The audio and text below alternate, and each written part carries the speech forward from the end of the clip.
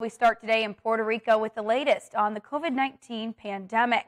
As of Wednesday morning in Puerto Rico, the Department of Health is reporting 140 active COVID-19 cases on the island within different educational institutions, with the metropolitan region being the most affected.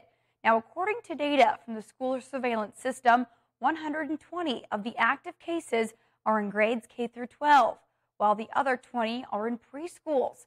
The total is divided into 71 cases in public schools and 49 in private schools. In the meantime, Pfizer-BioNTech is seeking FDA authorization for COVID-19 boosters in children ages 5 to 11. The company submitted for an emergency use authorization after a study showed a strong immune response to a booster shot among healthy children in that age group. Now, if approved, children who are 5 to 11 years old would be eligible to receive a booster shot 6 months after their last dose. Children in that age group get a 10 microgram dose, which is 1/3 of the dose given to adults. Pfizer's vaccine is currently the only COVID-19 shot authorized for children, and there is currently no vaccine approved for children under the age of 5. And in the Bahamas, a new resort is coming to Nassau, and it comes as leaders are ensuring the Bahamas thrives in the digital currency industry like Bitcoin. Our One Caribbean News' Deandra Hamilton reports. Seems it's not enough for the Bahamas to have this month started talks on a $9 billion new resort development for Coral Harbor, Nassau. Yesterday was a very big day. Now, according to Attorney General Ryan Pinder, the country is after a new niche to bolster economic performance and diversity. Yesterday, as you know, the Prime Minister introduced the government's white paper on digital assets. As he noted, digital assets have grown in a few short years into an industry with a $3 trillion market capitalization. The Bahamas, a world leader as a digital assets hub. That's the goal. And work to get this broader vision involving blockchain and cryptocurrency as part of the financial services sector is already off the ground. Matters enormously to setting up ourselves for success and to protect the jurisdiction. I want to be clear. Our policies are designed to encourage growth while keeping bad actors out. We didn't want the Bahamas on the outside of this revolution looking in. We know we can make major contributions to this industry, and we believe we can become a digital asset hub and a leader in the international financial technology solutions as an industry. Attorney General Pinder said government started the process from week 1 of their election to government, which was 6 months ago, adding that Bahamians will be able to invest, build businesses, and work in this new industry. Fundamental to this work that is already underway with the University of Bahamas is to develop a degree and certificate programs in digital assets.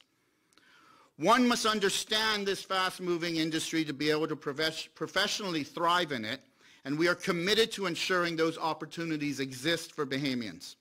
Deandra Hamilton reporting. All right, thanks, Deandra. Meantime, government legislatures, in St. Kitts and Nevis have filed a motion of no confidence in Prime Minister Dr. Timothy Harris. Deputy Prime Minister Sean Richards made that disclosure on Tuesday, declaring that the other two parties in the coalition government, the People's Action Movement, or PAM, which he leads, and the Concerned Citizens Movement, or CCM, were forced to take action in the best interest of the Twin Island Federation. Now, the other member of the coalition government is Dr. Harris' People's Labor Party, PLP, which has 2 seats in the 9-member National Assembly. The other 7 are held by the PAM and CCM.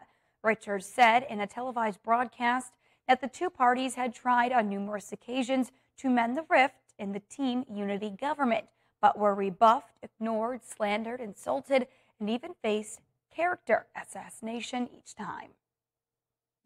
Because of the distrust we have experienced over the years, we, PAM and CCM, were forced to act in the best interests of St. Kitts and Nevis.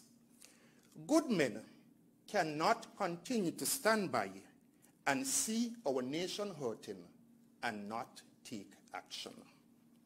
Therefore, on Monday, 25th April 2022, the majority of members of the Team Unity government formally lodged with the Clerk of Parliament a motion of no confidence in the leadership of the Prime Minister, Dr. Timothy Harris.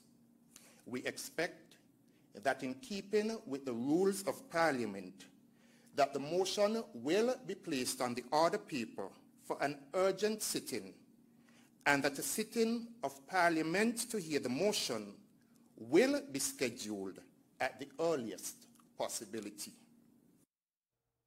Now, Richards said the motion should go before Parliament within 21 days. The filing of the no confidence motion came days after the 7 p.m. and CCM legislatures wrote to Governor General Sir Samuel Weymouth Tapley Seton, indicating that the Prime Minister Harris no longer commanded the support of the majority of elected members in the National Assembly.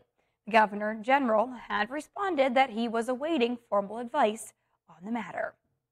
In the meantime, Trinidad and Tobago's National Security Minister, Fitzgerald Hines, is denying claims by the opposition and its leader that the government and TNT Police Service are spying on citizens.